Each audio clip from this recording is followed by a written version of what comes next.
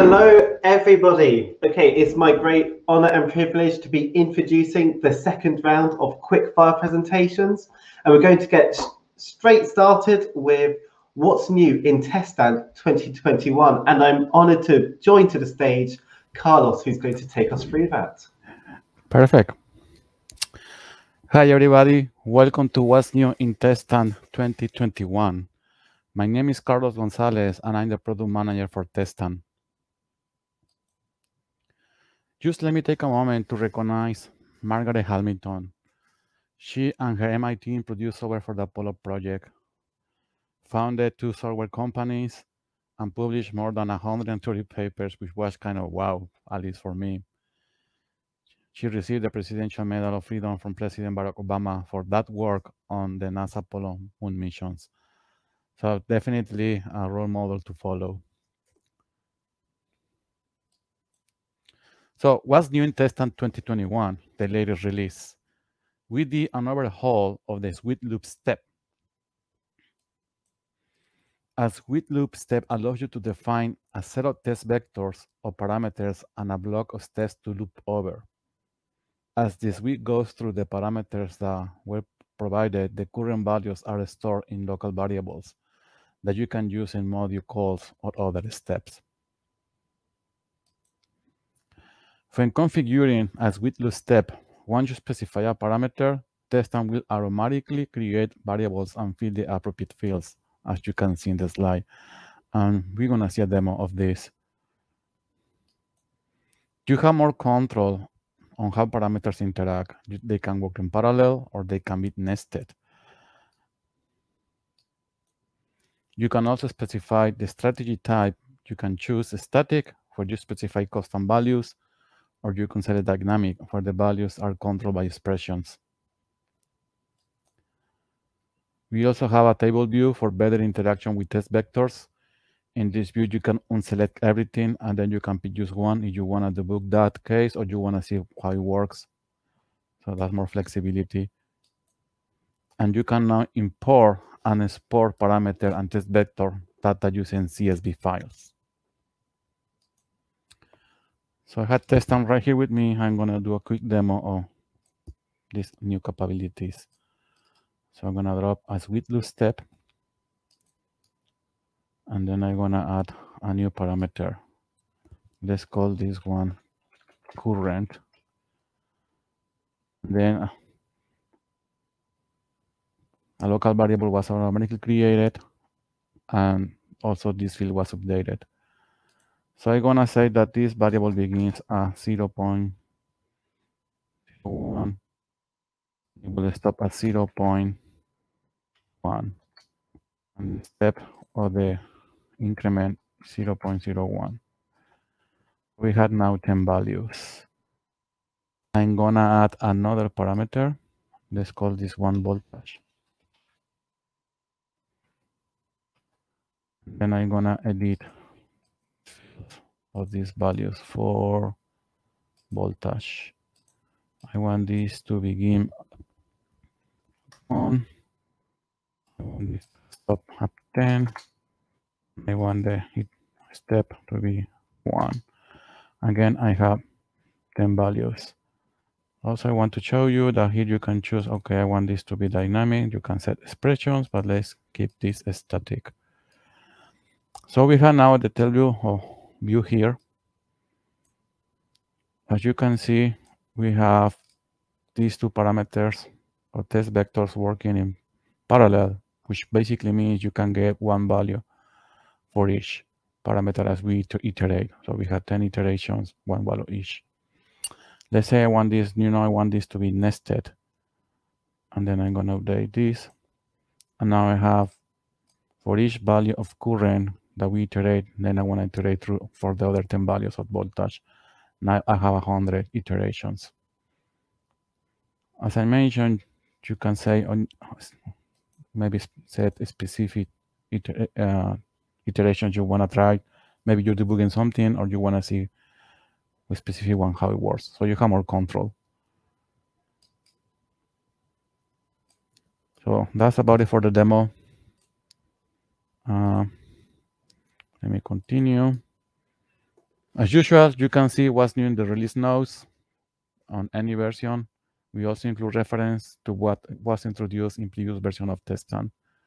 And thank you very much. That's all I have for today. Amazing. Thank you very much, Carlos. It's always great to see these brand new features being introduced, and I look forward to trying them myself.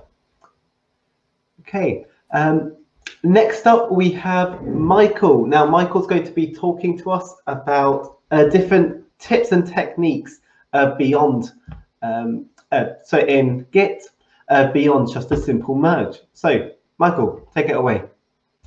Hello. I'm Mike, and I would like to show you that there is more in Git than just Git.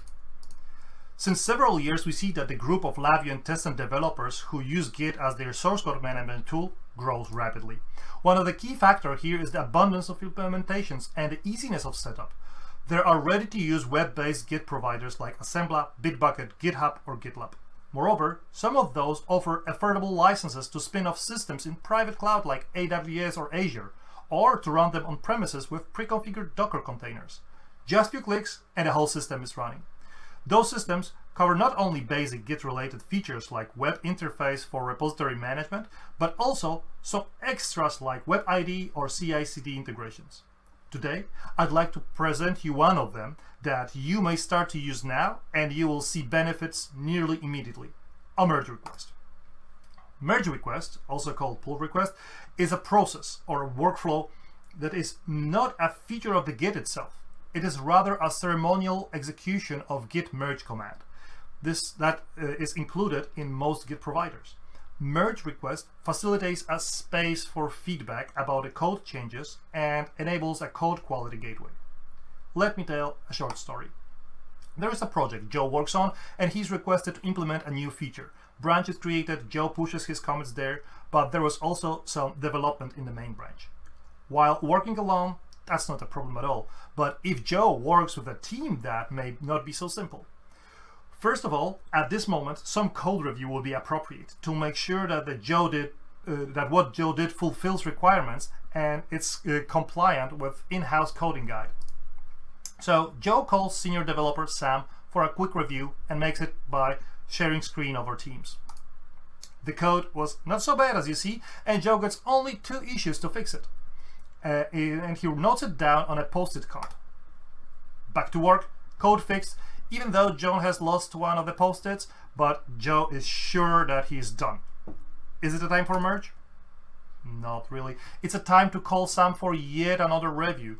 So how good a developer can be at tracking those 2 issues? What is more, will Sam remember what he exactly meant during the quick disruptive code review a few days ago? In sunny day scenario, yes, of course. But otherwise, we may end up in scope creep or compromised code quality. Have you seen that happen before? Those are the issues that merge request process addresses. Therefore, I will show you a small demo. I'm using GitLab, and I have selected a GLA 2021 project and its graph view. There I have a similar situation as in the story, a need for a merge. So instead of an ad hoc review, let's create a proper merge request by clicking here and create new merge request. First, we select which branch we want to merge into main. Then we see a predefined name of the merge, and there is a description of work to be done. Here it is good to be rather elaborative on what the implemented change is. It will give the reviewer a clear view of the content of the change and its alignment with initial task. But for the case of the presentation, let's just write here quick fix.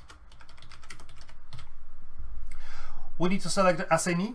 Assignee is the one who will be responsible for handling the first review, not the reviewer, but the ones who will answer the issues. And reviewer, that will be a test reviewer. Here are some other features used when GitLab is used as an issue tracker. We don't use them. And here are some other merge options. For example, delete source branch. I'll not use this one here. Let's create a merge request. Now, the reviewer was notified by email that there is a review waiting for him. So let's head to reviewer's view. And let's refresh it.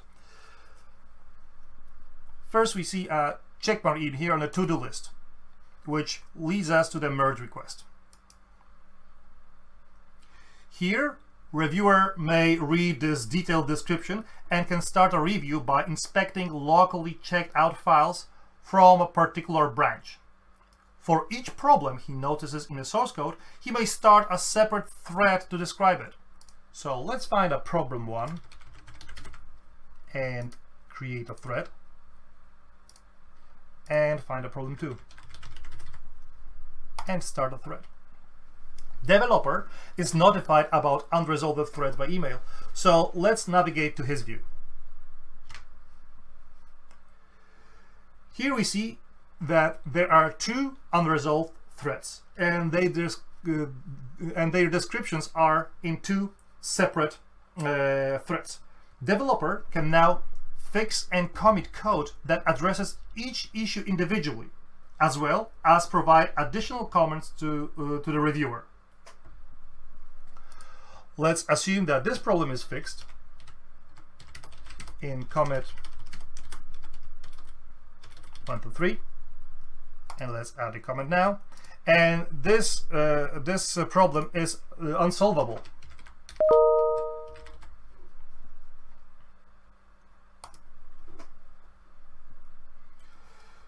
Reviewer is notified about comments, so let's again check what the reviewer will see.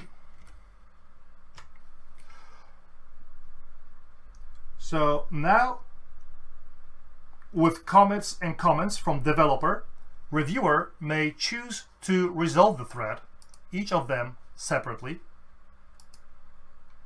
And again, developer is notified about threads being resolved individually. Let's head back to the developer's view. Now, developer will see that all threads are resolved, and finally he can proceed with a merge.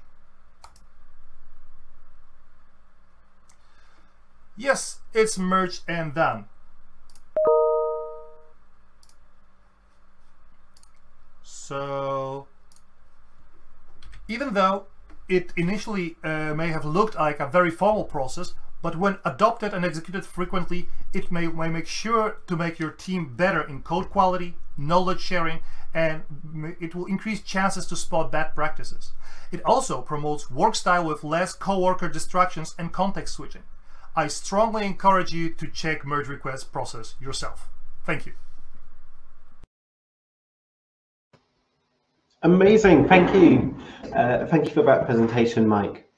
Okay, up next we have a double act. We have Karthik and Phil. They're going to be taking us through the secret sauce of using PPLs, or practice project libraries. They're something I use on a regular basis, so I'm hoping to learn a few tips and tricks. Okay. Thanks, Tom. Yeah. There you go. Hey, everybody. So Karthik here. So I'm very happy to talk about LV Solution Builder, something that greatly helped me in one of my recent projects. So I am joined by Phil from NI, and he's the core architect and developer of the LV Solution Builder. So yeah, so let's get started. So I'll be going over a short demo of this, how LV Solution Builder helps with PPL, and Phil will be available in the chat for answering any questions that you might be having. So feel free to post your questions in the chat window.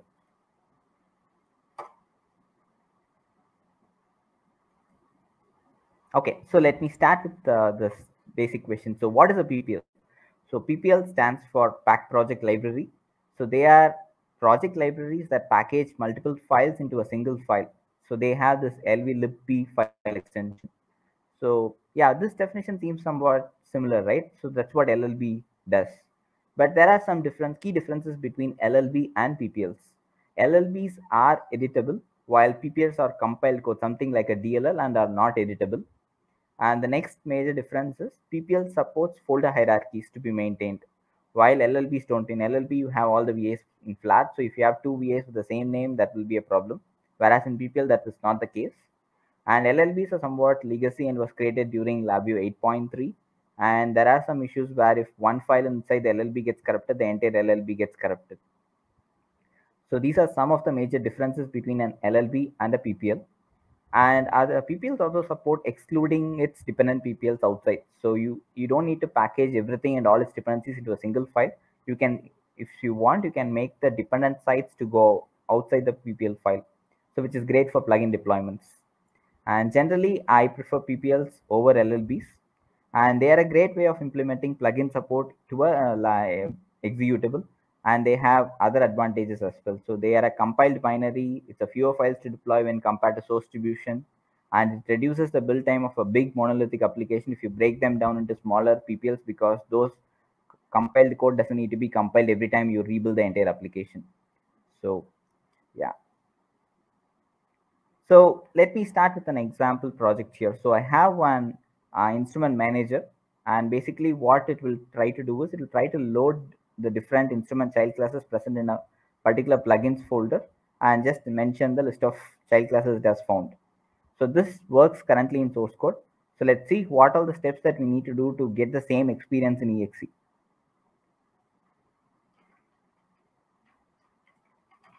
Okay, so let me, so this is my starter code. I'll make a copy of it. Let's start the normal route. This is my project file.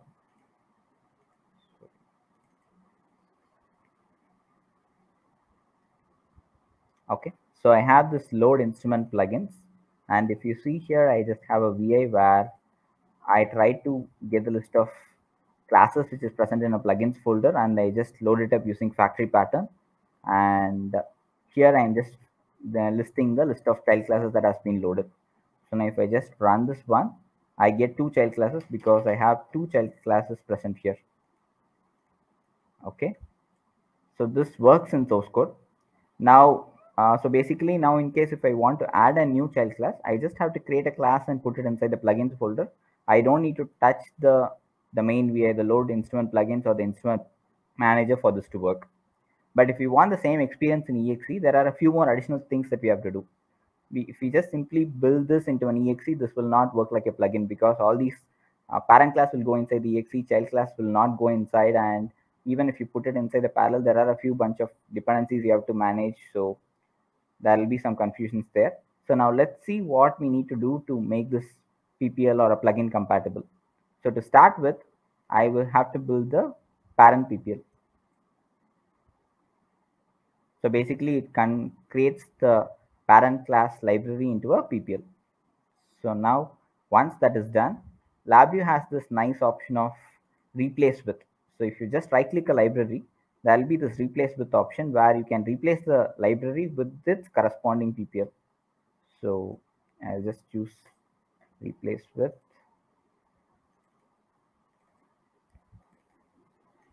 Source code parent, no, okay. Builds instrument parent, yeah. So I just save this. So now once the parent class library has been replaced with the PPL, you can now go ahead and build the PPLs for the child classes and the instrument manager.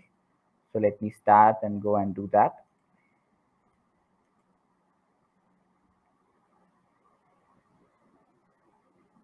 Okay, now the same process I have to repeat for these 3 as well. I have to replace these libraries with the PPL versions. So right click, replace with. Yeah. So this is done. Now I have to repeat the same process for the child classes as well.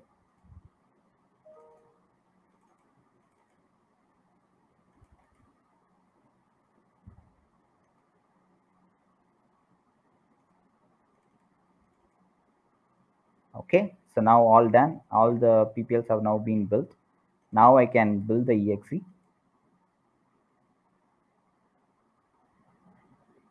Okay, let me go and run this. If I did the whole process well, this should now be able to load the classes dynamically. Yeah, it works. So basically, whatever plugins I am placing here, those are getting loaded into by the exe. So since they are PPLs, it has their own list of dependencies.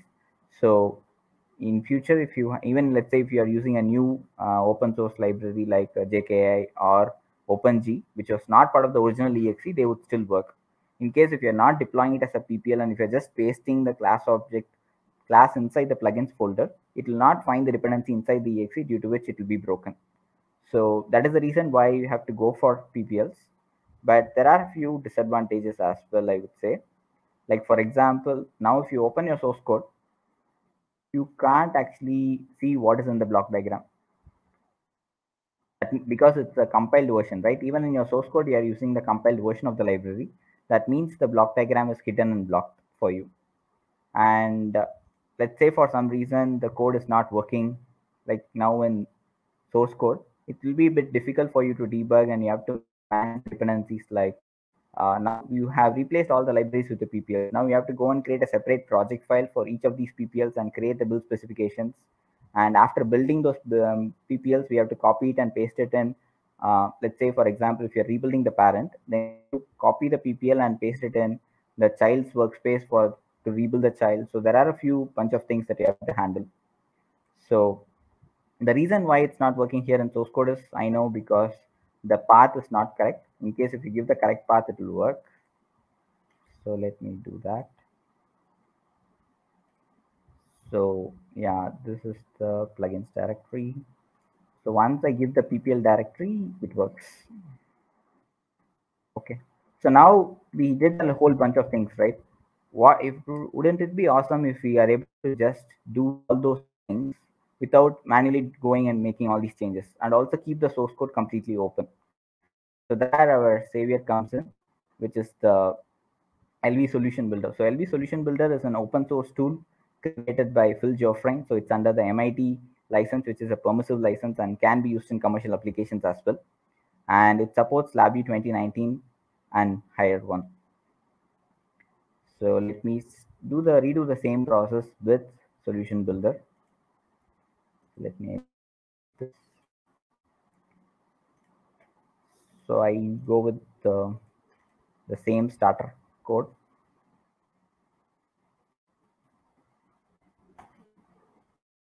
Okay, so this just contains the same source code that whatever we saw. Now let me open up the Solution Builder. So to the Solution Builder, the only thing that you have to give is the source code directory path. Once you do that, it does a lot of amazing. Okay, yes, source. So once I give the source, what it does is it's able to identify the list of projects that is present in the directory. It is able to identify the list of build specifications, and more that it is able to identify the dependencies between these build specifications and orders the build specifications in the right order, so that first the parent class gets built, then the child classes gets built. So how many ever interdependencies you have, it will be able to what is the order of sort them out, and then it will build one after the other. So now, yeah, by the time I'm explaining, it's already done. So let's go and see how the build code is. Yeah, so we have the exe and we have the plugins, and inside the plugins we have the child class PPLs. Now let's go ahead and run the exe. Yep, it works. And more importantly, the key advantage is, now if you open the source code directory, right, the code is completely still open. So it is like a normal LabVIEW project that you're having. You don't need to deal with PPLs in source code at all. The PPLs only gets built during the build process, and that will be available as a plugin in source code. This code is completely open. You can go and see whatever code is wherever you want. It will be very easy to debug, because in development you want the code to be open, right? That is why it will be easy to develop, debug, test. So the Solution Builder maintains that key advantage and still provides the advantages of PPL during build process. Yep. So yeah, those are the key advantages. Greatly improved developer experience, easier debugging, block diagram is completely open in source code, and you don't need to maintain separate workspaces for each of the PPLs. Automatically decides the build order, and it even has the intelligence to skip building a component if there is no code change present. So yeah, so those are the key things. So do let us know in the comments on whether you have used PPLs or whether you have encountered any issues with PPLs. If you are using PPLs, I would strongly recommend you to try this open source tool out. It has greatly helped me, and I would like to share this with everybody. Yeah, thank you.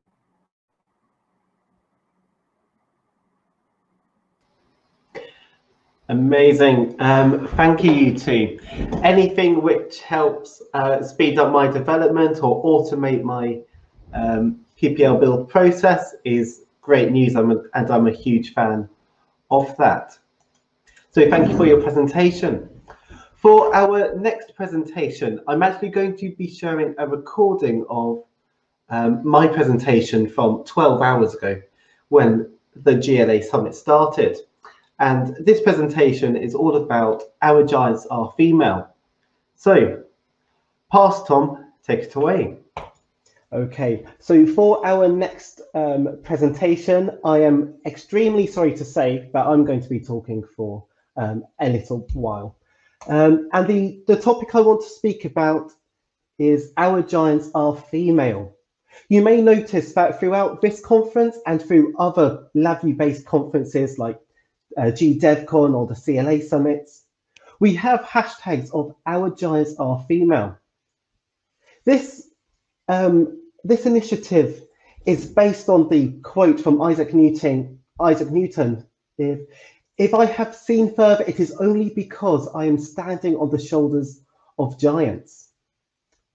This particular initiative was brought to the LabVIEW community really through Fabiola Della Cueva, who's instrumental through our LabVIEW community. I'm sure she's here hiding in the background somewhere, but she's been a great help, and a bit more about her later. But this was her suggestion. So here's an idea, and it's not mine.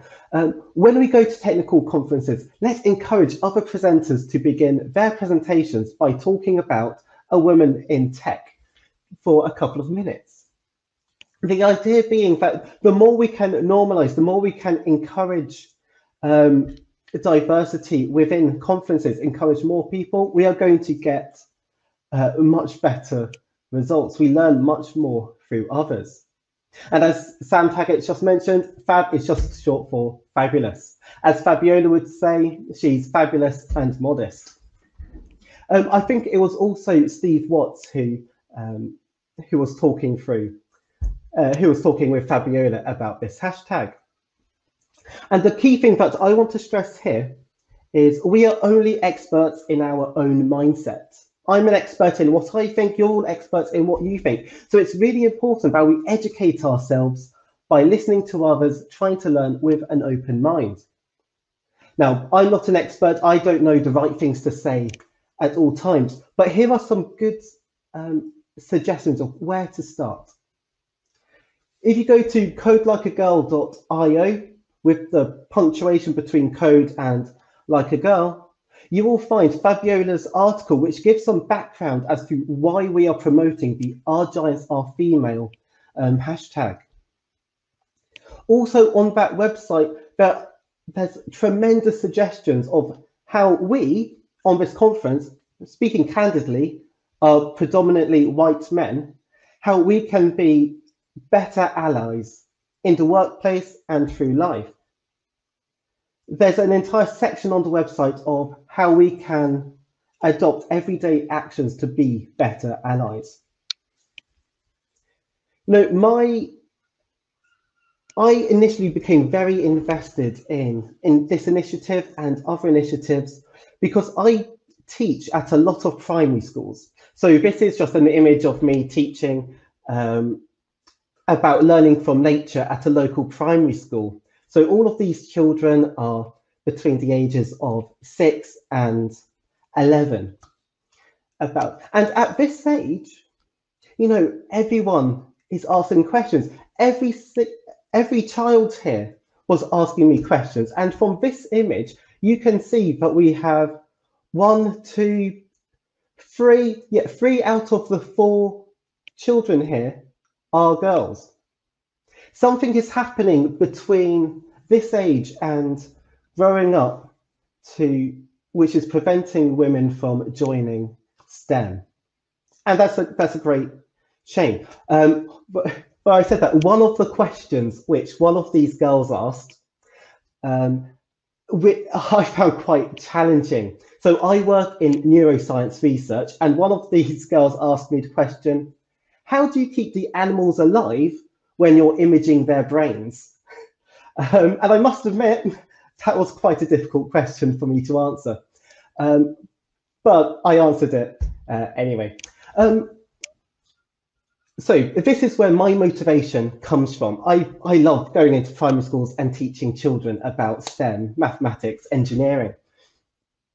But slightly older than these school children are these great women that we have in our community already.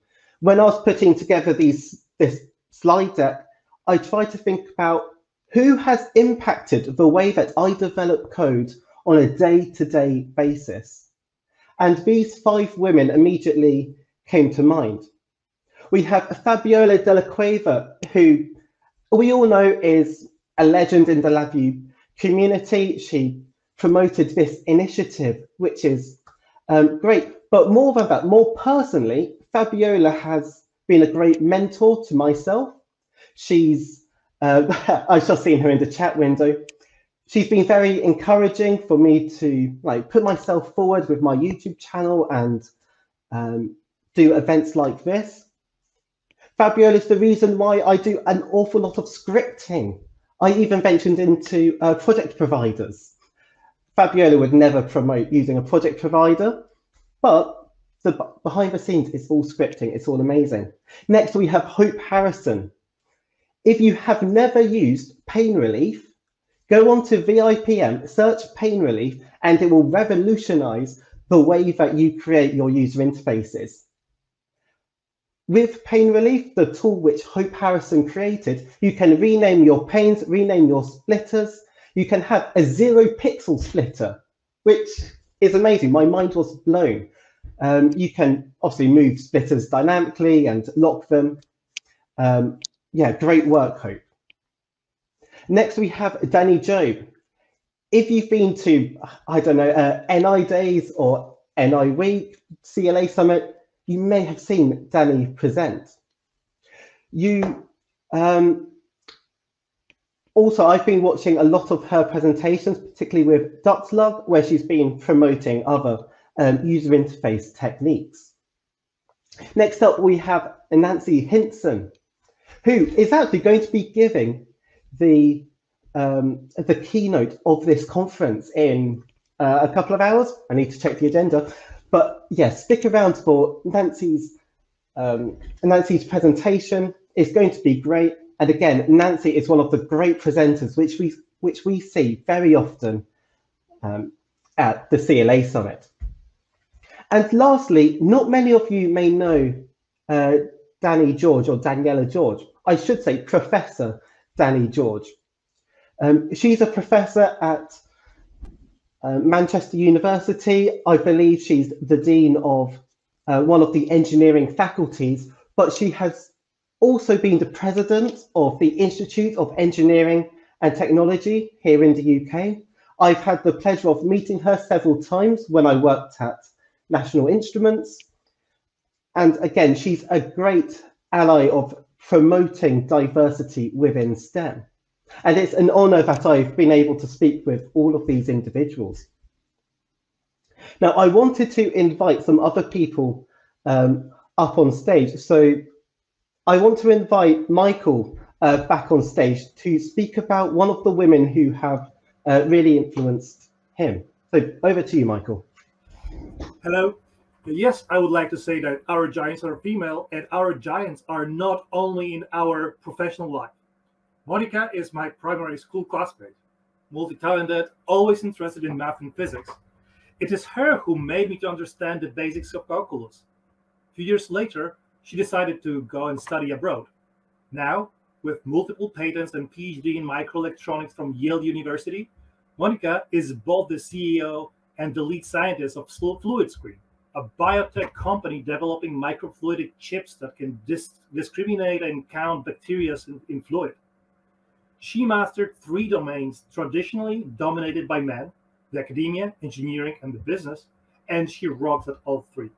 I would like to make sure that you are seeing those women who are around you and make sure that they feel encouraged, because they can really get the success at their hand. Amazing. Thank you very much, Mike. Next up, I would like to invite Karthik, up on stage to speak about a woman who's been influencing him. Thanks, Tom. Yeah. So I'm very happy to talk about Shakuntala Devi. So she's a very household name right during my childhood. So maybe I'll tell some of her achievements, which will make it more obvious. So in 1977, she actually found the 23rd root of a 201 digit number in 50 seconds. So that was something that was like completely unbelievable. And to actually verify that her answer was correct, a special program has to be created.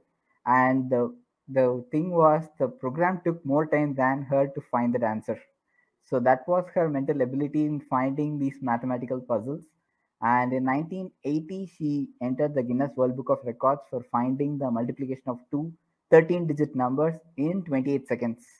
So the person the writer who actually saw that, he described it as something that is phenomenal, and so that is something out of the world, that only one word we can describe it as unbelievable. And yeah, so Google recently created a doodle honoring her on her birthday. So that is the doodle that you're seeing, like a calculator. They also made a nice doodle honoring her. And so she also wrote a book called Figuring Out the Joy of Numbers, so that she had explained how she is able to come up with the answers for some of these things. So there are like some tips where you can easily come up with a solution for it, for these mathematical numbers. So that is something that she has wrote and shared with everybody. And yeah, so last year actually a movie was made on her called Shakuntala Devi, starring Vidya Balan, and that is released in Amazon Prime. So yeah, she is a very household name that I've been hearing right from my childhood. And yeah, I just want to take this moment to talk about her. Yeah, thanks, Tom.